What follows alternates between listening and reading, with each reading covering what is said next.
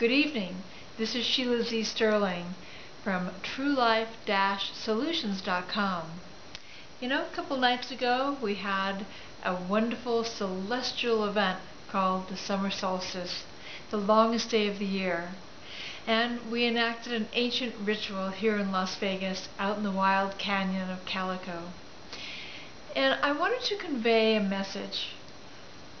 This time of year, not only was it the longest day in midsummer, and from here on we're actually going to lose a minute of daylight each day going towards our autumn season. But if we look in nature and we see what the plants are doing, it goes a lot deeper than that. Midsummer is a time when all the buds and the flowers and the fruit is starting to come out and starting to bloom and starting to grow.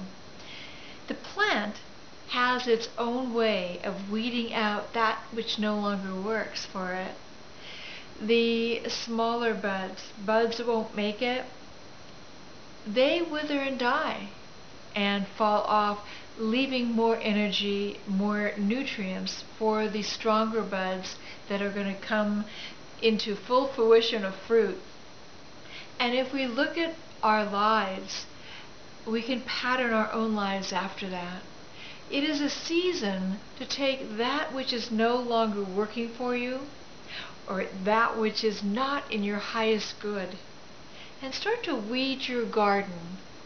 Step into the true magnificent being you are. Step into what will be. Step into your own blooming. So as we breathe in this beautiful season of summer, we allow things to fall away that no longer are in our highest good. And we embrace things that inspire us and take us to new heights. So I'd like to say have a wonderful evening tonight. And this is Sheila Z. Sterling, TrueLife-Solutions.com.